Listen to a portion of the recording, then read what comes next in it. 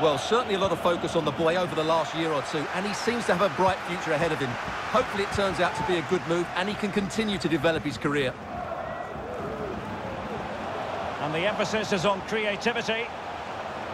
He's beaten his man. In it goes! The opening goal in this contest.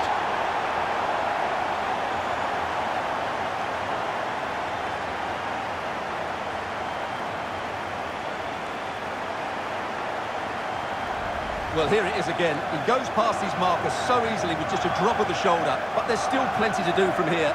He hits it so well, though. Lots of pace, lots of power, and the keeper just can't react in time. It's a great strike.